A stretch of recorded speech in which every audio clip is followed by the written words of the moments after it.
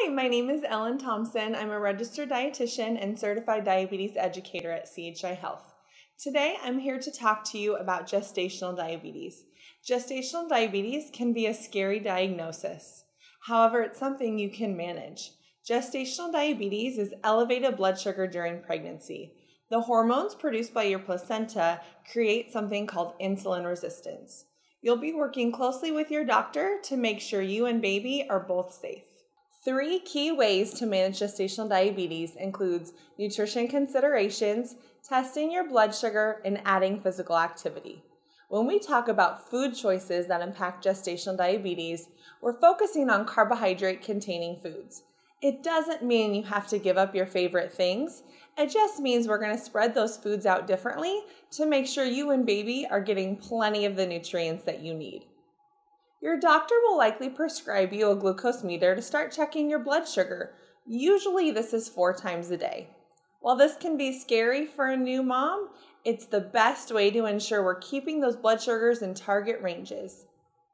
Moms who run a higher blood sugar might also want to be adding physical activity.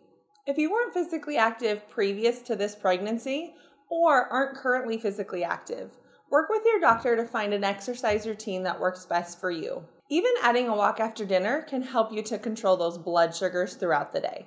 How important is managing gestational diabetes? Well, like I said, the thing we want is the health of you and your baby. Potential risks for baby of moms that have gestational diabetes are preterm labor, a high birth weight such as close to 9 pounds or over 9 pounds, or even a low blood sugar at birth. Again, treatment of nutrition, exercise, and testing your blood sugars help to minimize these risks for your baby. Once your healthy baby is here, there are definitely things you're going to want to do to decrease the risk of developing type 2 diabetes later in life. First thing, find a good exercise routine. Being a new mom, you're going to be tired and pretty busy. Find ways to incorporate your baby into exercise, or find family or friends that can help watch your children so you can make sure you're getting some activity. Finding a healthy eating routine after delivery of your baby is another key piece to preventing type 2 diabetes. Adding good healthy foods like whole grains, fruits, vegetables, lean protein are all key things you're going to want to include in a healthy eating plan. Like I said, you're going to be busy with that new baby, so find ways to meal plan or ask for help if you need assistance with getting groceries or even cooking meals. One of the most important things you can do after delivery is to find a primary care provider who you follow up with regularly. Ask this provider to check a hemoglobin A1C at least once a year.